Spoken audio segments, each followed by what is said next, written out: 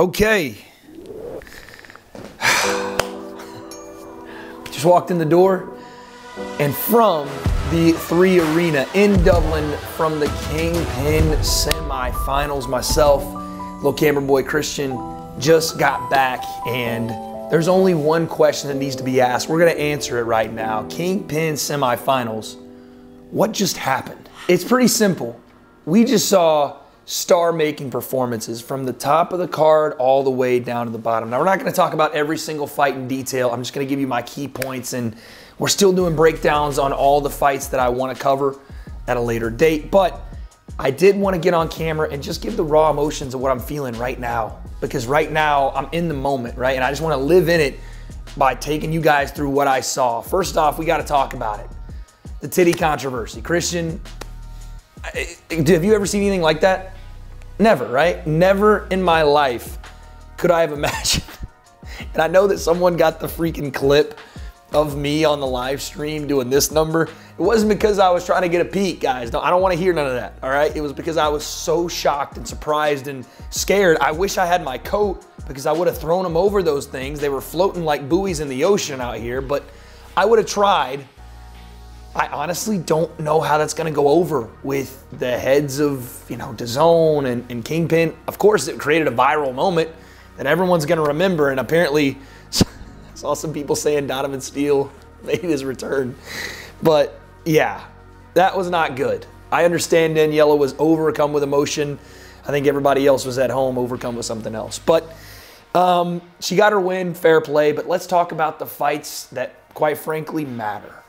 The Kingpyn finals. On the women's side, we had Barbie doing her fang thing once again, piecing up left and right. We knew that Emily was gonna come into this fight and it was not gonna be an easy bout. Barbie just showed her the door and then walked her through it. Now, the interesting part about that is while Barbie moves on to the finals and Emily moves into the loser's bracket, on the other side, Julie Pkwy became a superstar tonight, guys. I'm talking, that crowd was there for Wenderson, but Julie might have stole them, because my Lord, the emotion that came over her face when she won, I could damn near, I wanted to cry for her. It was such a groundbreaking and moving moment, and it was all because she beat Elle Brooke.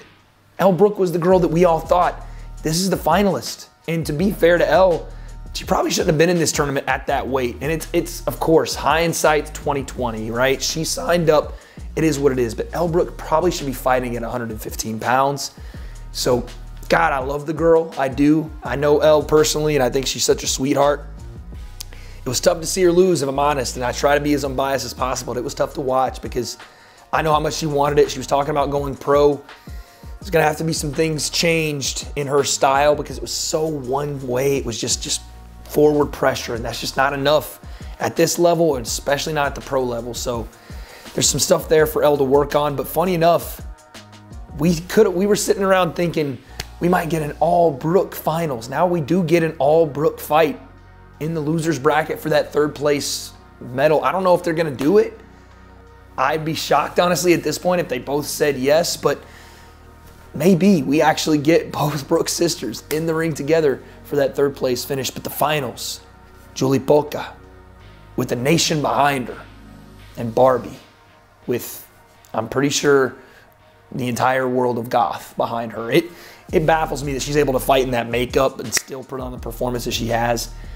First thoughts immediately, you go to Barbie's range. Again, the thing that has separated her fight after fight after fight. But on the other side, Julie Pkwy put down Elle in that 1st round.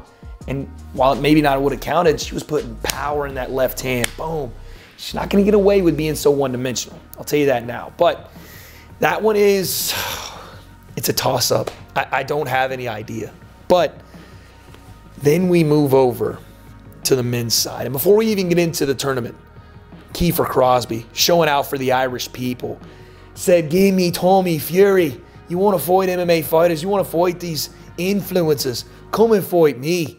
After dropping Aaron Chalmers, massive performance from him, calls out Tommy Fury. To be honest, if it would get Tommy out of our scene, please feed him to Kiefer Crosby, please. But all that aside, we had our Kingpyn men's semifinals. Let's start with Jarvis and Gib.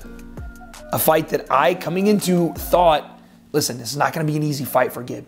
Jarvis, we watched him. Me and Christian went to Vegas and we watched him spar, and now that it's over, we can talk about it.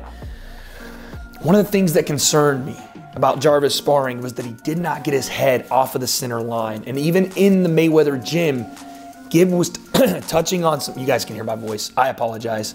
Gib was, 1 second, sparkling pineapple,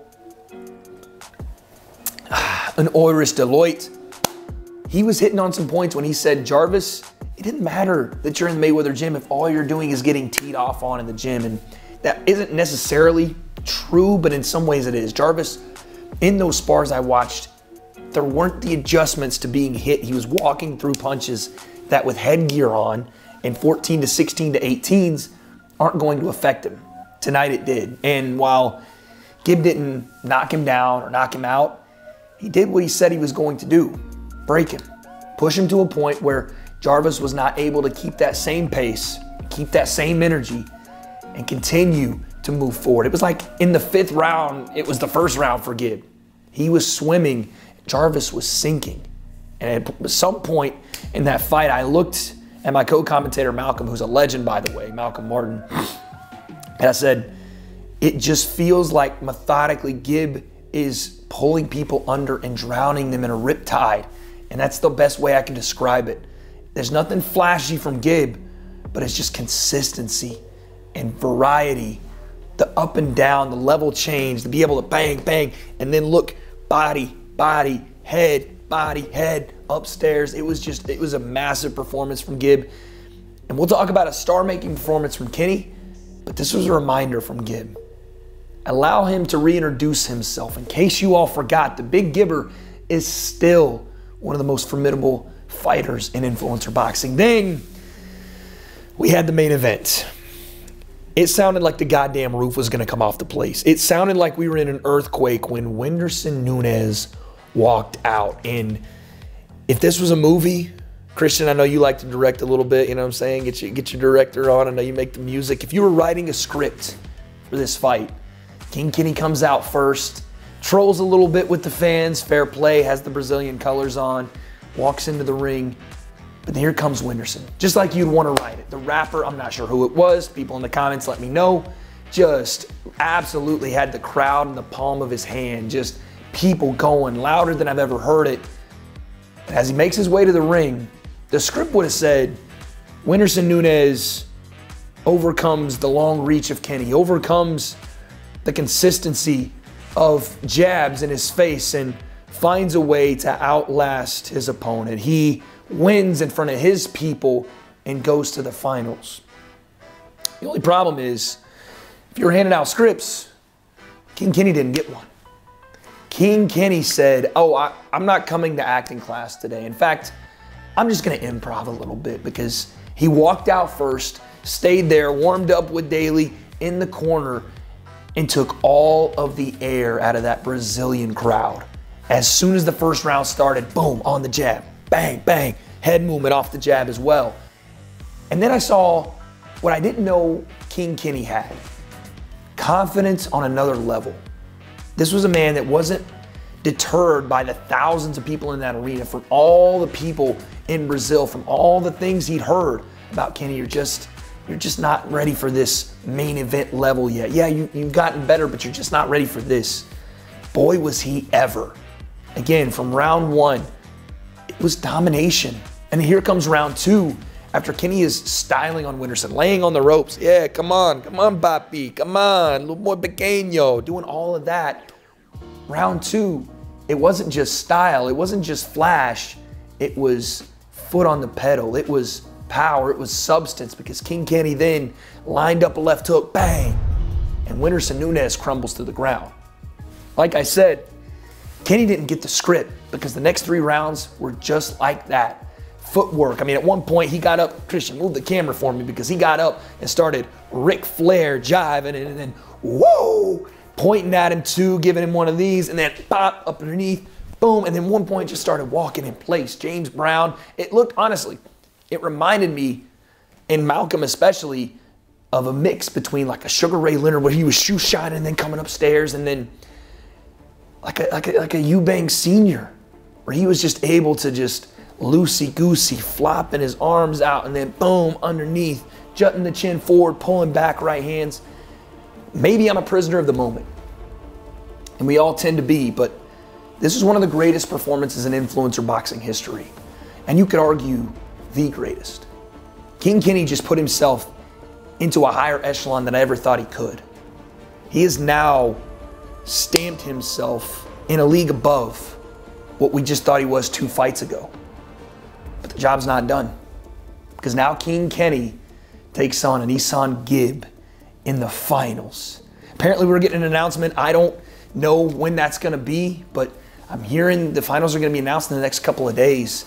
And all I'll say is, if you liked a little bit of this semifinal, my voice is gone because, quite frankly, there was not there much to begin with. And it wasn't because I'm sick and we're traveling. It's because I could not wait for this card. But if you can't wait, just like I can't, stay tuned. The Kingpyn finals are coming. King Kenny and Isan Gibb. Barbie and Julie Polka. The stories you guys wanted in a tournament format are about to pay off. Remember where we were just a couple of weeks ago, and then remember where you are in the finals. The story is coming to an end. We're on the last chapter. What happens next? I don't have those answers. But for now, it's time for me and little camera boy Christian to take a break. So, the next couple days, you might see us, you might not, but I guess we'll find out.